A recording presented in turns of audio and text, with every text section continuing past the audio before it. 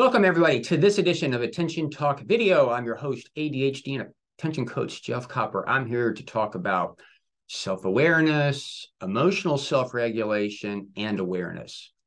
Self-awareness is an executive function. Emotional self-regulation is an executive function. ADHD is an executive function impairment.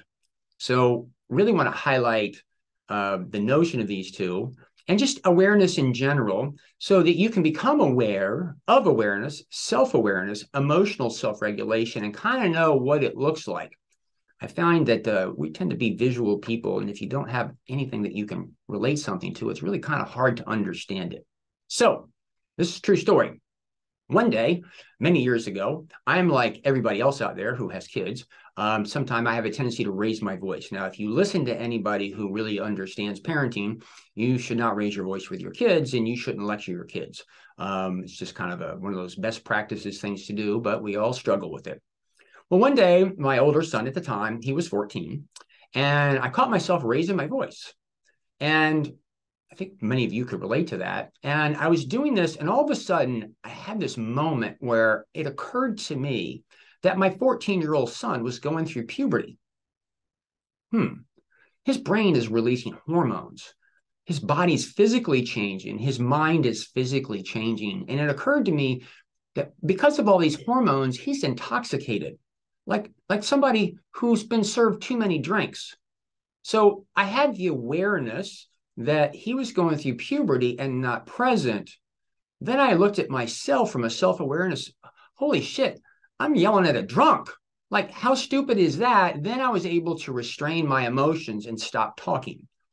Now, it's a little bit of a chuckle. I did it. I'm proud of it. I love it because I can tell the story. Very easy for me to describe, very difficult to execute, because even after that, I caught myself a couple times in similar situations.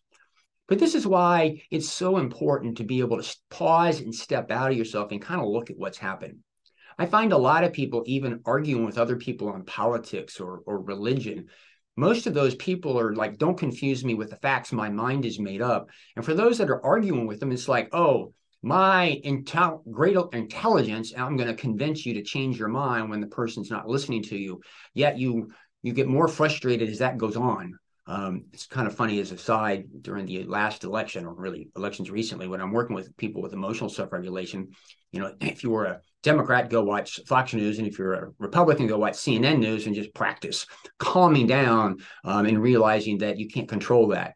But let's get back to the point. The point really is to understand emotional self-regulation is a reflexive reaction to something. Having the self-awareness that, hey, I'm trying to convince somebody of something, and being aware at the same time that you're not going to convince them, their mind is made up, as a means to pause and realize you should just close your mouth and walk away. And what you're doing is just a waste of spit. Maybe come back another day when the 14-year-old's maybe more sober. I don't know if that's possible. But the whole point is I really wanted to illustrate and give you an idea of what awareness, self-awareness, and emotional self-regulation is, and how powerful it is if you can pause and begin to be self-aware in an environment to down-regulate, to move forward. Now, sometimes it's not so much it helps you, but at least it prevents the train wreck.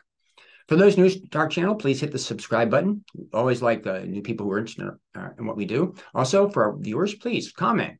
Also, if you've got anything to add, love that. We do what we do for you. Certainly like a contribution to the cause if you hit our thanks button. So with that, we hope you've enjoyed this edition of Attention Talk Video. Take care.